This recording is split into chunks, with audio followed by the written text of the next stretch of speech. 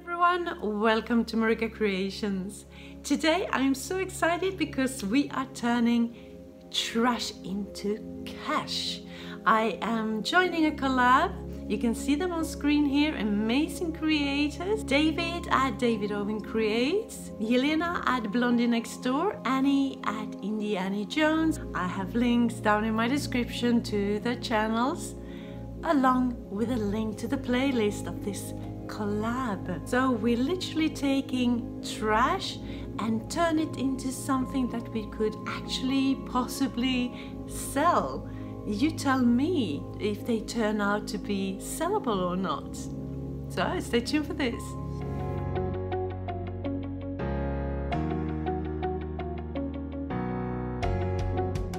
My first DIY, I will make a basket and I will take this small fruit crate. It's been in my corner where I spray paint as a riser, but now I'm going to make it pretty. So I start by spray painting the whole thing to unify it a little bit. One coat of a matte black spray paint.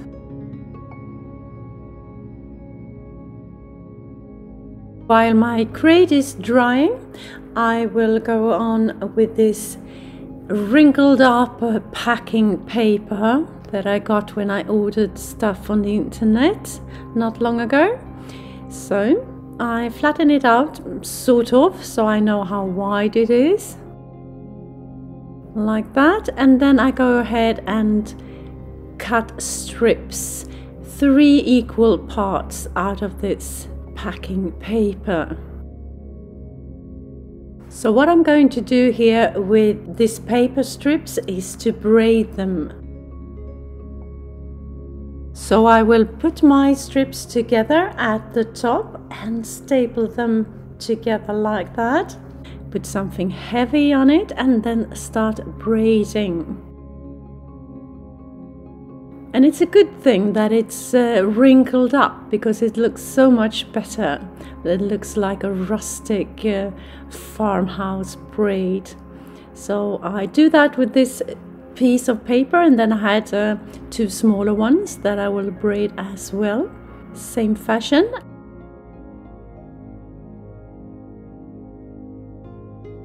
And when I get to the end of my braid, I will just put the ends together and staple them together like that. My crate has dried, looking good I think. And now it's time to put my braid onto my crate. Start with the top so I get that as I want it to look. Attach it with some hot glue at the ends.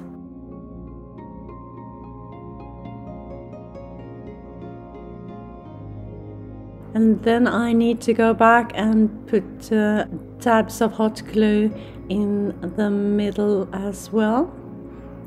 And I work my way around my crate.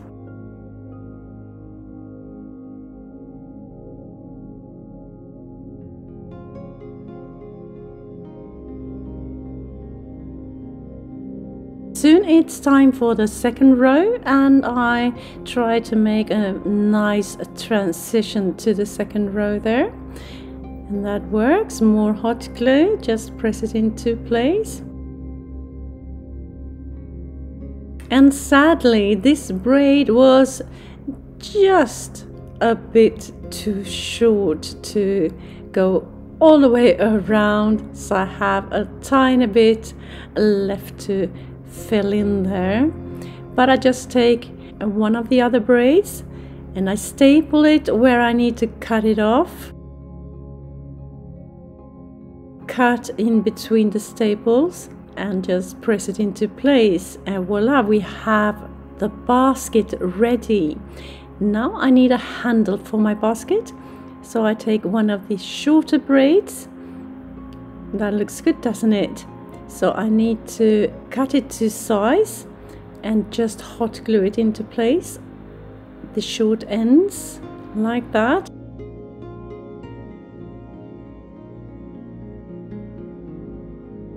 And here as well, staple before I cut it. so I won't untangle it and just hot glue it into place.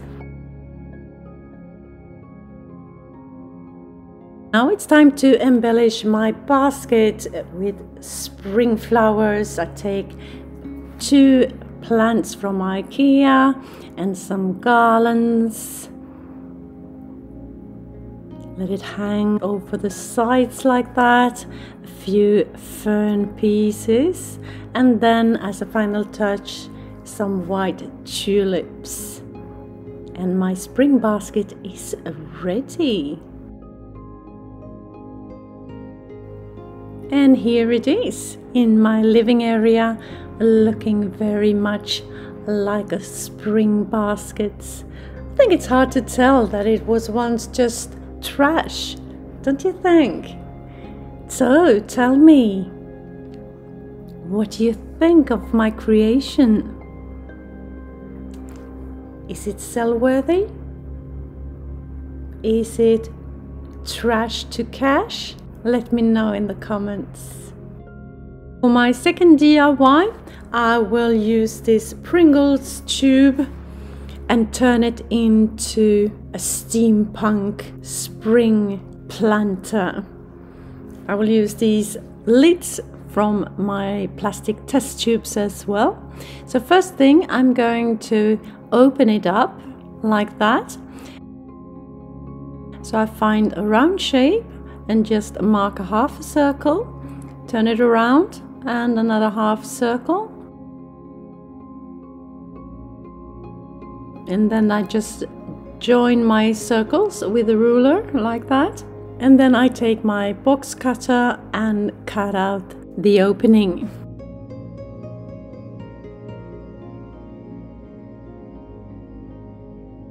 So this is how it looks, the opening for my planter. I have a lid on one side and I want it to look the same on the other side, so I need to attach a lid on the other side as well, with help of some hot glue. As you can see, it's quite wobbly, and that's where these test tube lids come in. They will act as feet for my planter. So I will just put some hot glue on them and press them into place, like you see me do here. 2 and 2 together.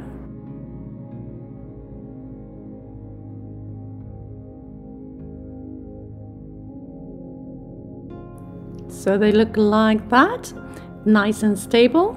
And now I take some half beads that I will put on each side to mimic bolts and nail heads on my steel pipe, sort of. Can you visualize that? You will see on one side there and the same on the other side. On the ends I will put these metal discs in the center like that, and a half bead right in the center of that disc, like so, and the same on the other side. And all around the opening I will put a strand of tiny half beads as well, like you see me do here.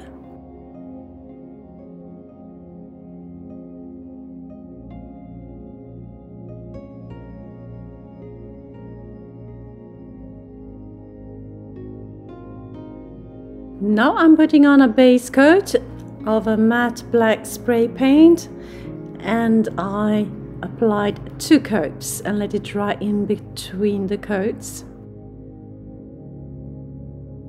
Now time for the fun part, to make it look more industrial, more worn, a bit of steampunk.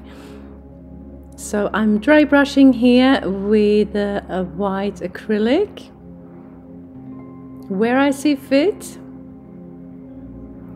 And then I take my creamy golden color, and instead of mimicking rust, I will make small details around the edges and a little bit here and there where I see fit with this creamy gold color.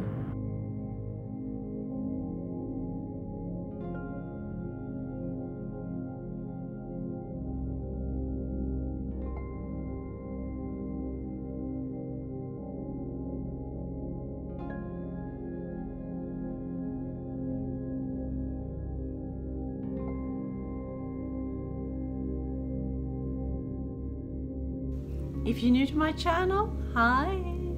I am Marika, and on this channel I do lots of DIYs, thrift flips, trash to treasure, renovation of my home, some pottery, some painting, anything creative really. Please join me. Hit that subscribe button and the notification bell and join my YouTube family. And then I go over it again with some white acrylic, dabbing it on, just rubbing off the excess and go all over my piece. Now it's time to plant something. So I have 2 hyacinths that I put in a plastic bag because I can't put them right in my Pringles tube. It won't take the humidity. So I cut it to size and press it into my pipe here like that.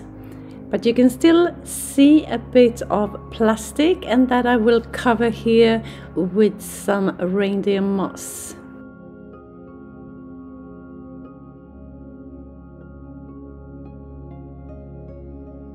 And here it is, a couple of weeks later. My hyacinths are starting to bloom, looking pretty, I think. What do you think of my planter? Is it steampunk? Is it industrial? Or does it still look like a Pringles tube? Tell me, is it sell-worthy? You let me know. Is it trash to cash? Let me know in the comments. For my third and final DIY, I will use this shredded newspaper, also received as packing material. So I just press a lot into this bucket and pour hot water on top of it. 1 can was not enough. I think I went for 3 or 4 cans, and then I just let it soak. Press it down into the water, my paper, fill it up a little bit more with these shreds as well, and let it soak. After a couple of hours, I took my hand mixer and wanted to mush it. It was quite tough, and my hand mixer, it was not a good choice for that, but I managed to make it into smaller pieces. And then I let it soak for several more hours, and then I went in and took the threads from one bucket to another and just squeezed out the water.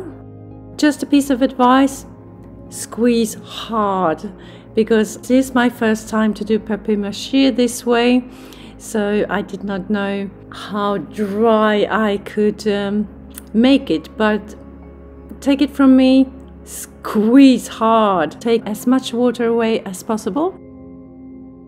And then I take this white glue, like half a bottle, to my paper mush, like that. I haven't even told you yet, but I will make a papier maché bowl, quite a large bowl.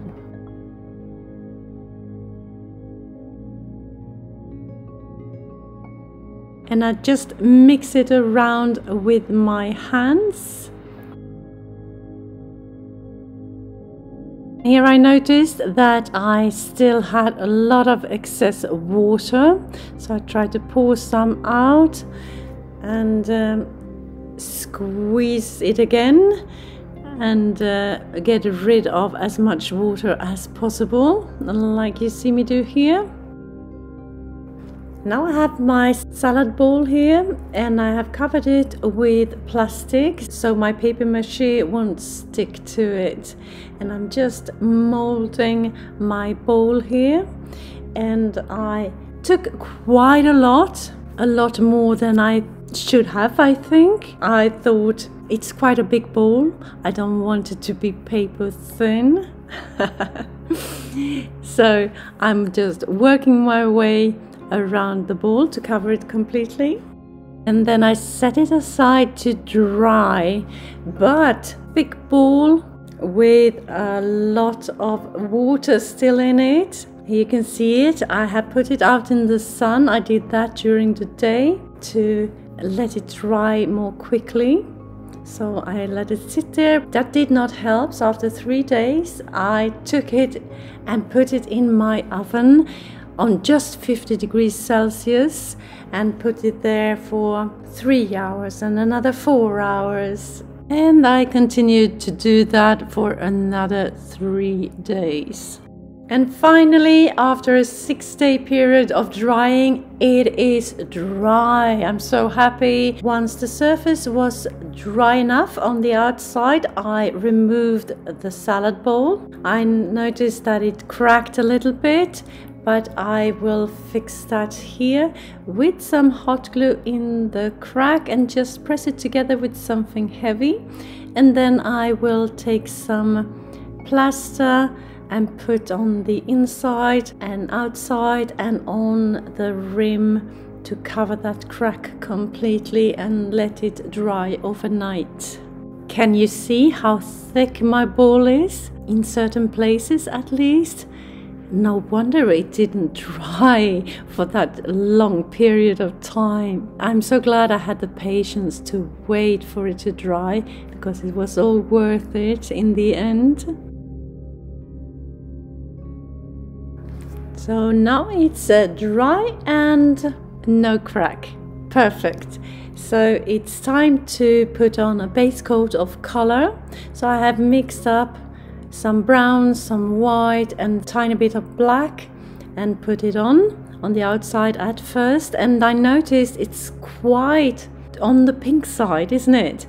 And I didn't like that, so I decided to mix in some more white and some more black to get a more grayish color, as you can see here when I'm painting the inside of my ball. So I cover the ball completely.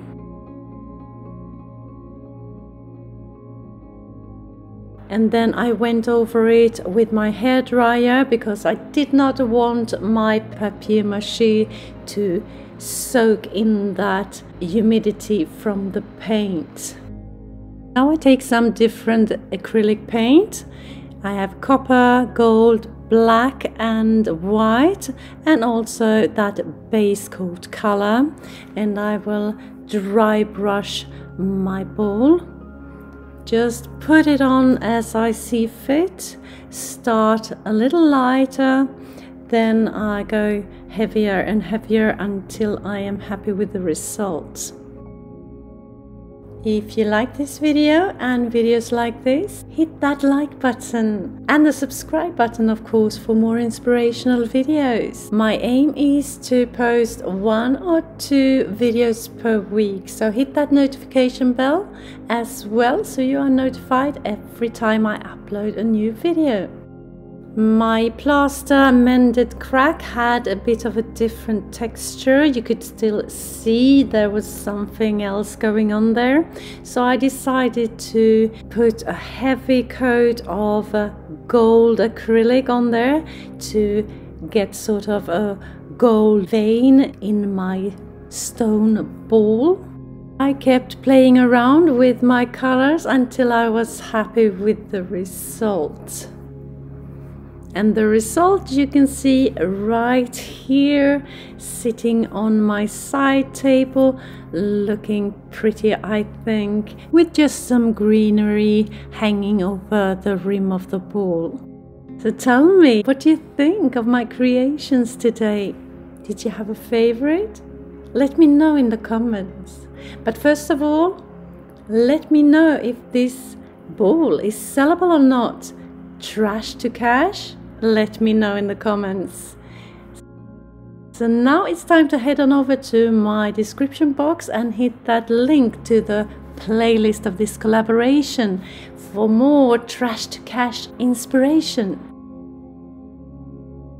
Thank you so very much for watching. See you soon again in my next one. Until then, take care.